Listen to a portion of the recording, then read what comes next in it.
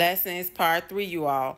So as I was saying is these people that do the witchcraft, they doing it because they are demonic.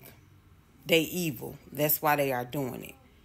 And if you pray to God and you talk to God and you ask him whatever you ask God, God's going to give you the answer. I talk to God all the time. Like I'm talking to you all on this video. That's how I talk to my Father God. That's how I talk to our Heavenly Father, you all, just like I'm talking to you all.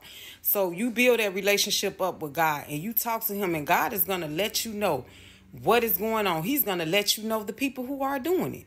When you have a spirit, when God has blessed you with a spiritual gift like that, because people think like it's impossible for this to go on. You know, the people that don't believe is the people that are not in the Word of God. Because if you are in the Word of God, you are going to automatically know this person is not lying. So that means that these people need to work on their relationship with God when they don't believe that when God give you gifts and he shows you the gifts in the Bible he has given you. So it's in the Bible. Yes, you can hear in the spirit. I can hear in the spirit. I keep telling you all this. I can hear in the spirit. This is one of my spiritual gifts. This is one of the gifts that God has blessed me with, which means that the people who are doing the witchcraft on you, they can also hear in the spirit. The God also blessed them with gifts, but they chose to use their gifts for evil. So by me knowing the person who is doing the witchcraft, because God has been revealed it to me last year. He been revealed the person to me.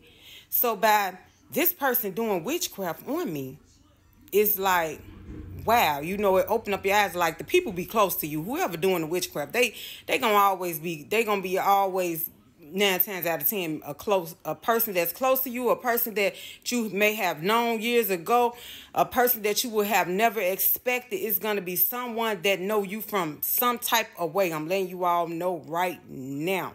This is what God has revealed to me. But they are listening to your spirit.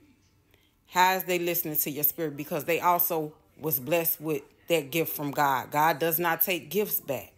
God is not going to take your gift back.